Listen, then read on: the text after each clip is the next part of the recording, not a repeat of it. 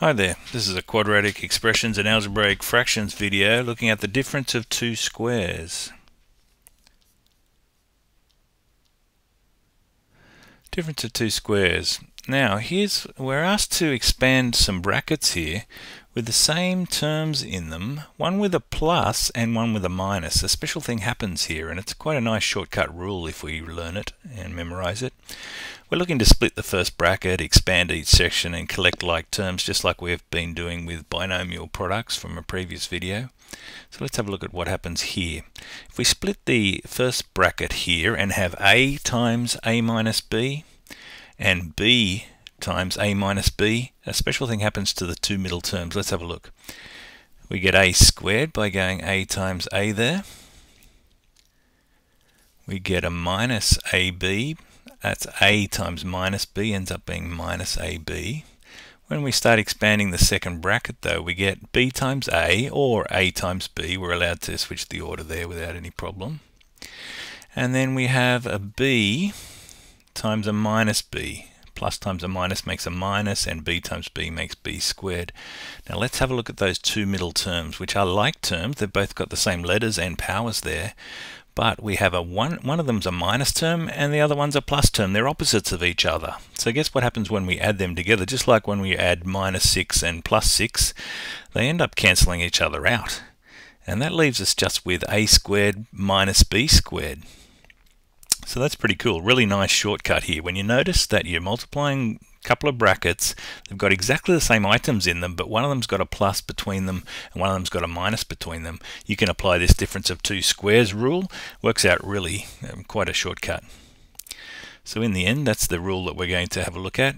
When we're expanding a plus b or a minus b together, we end up with a squared minus b squared. The first term is getting squared with a minus in between, and the second term's getting squared. Works out nicely.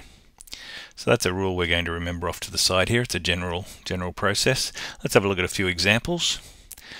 X plus 4, x minus 4. Now if we split the term, and I'll show the long version of the expansion, but in each case, as you follow that through, we get x squared minus 4x and a plus 4x. We have minus 4 squared at the end there.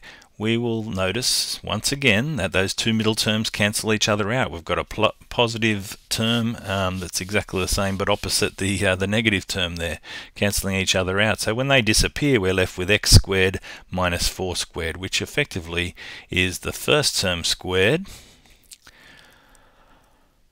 minus the second term squared.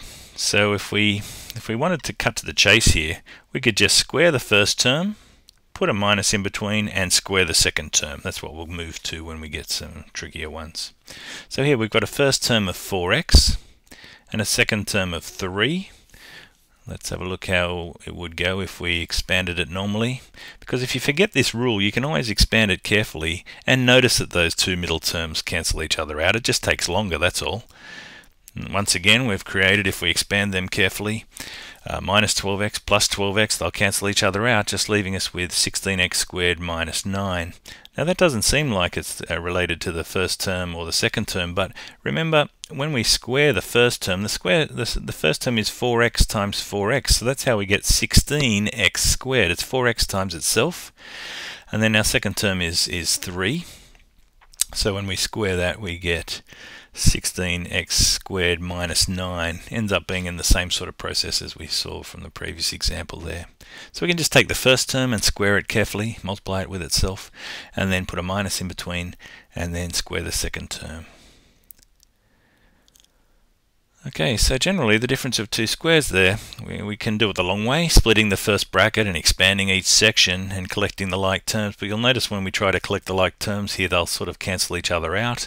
In the end though, when you've got two sets of brackets, one with a plus in it, one with a minus in it, and the rest of it's kind of identical, the terms are identical, you end up with a nice shortcut whereby it's the first term squared minus the second term squared. Saves us a bit of time if we remember that, that general rule. Thanks a lot. PeterBlakeMaths.com. See you next time.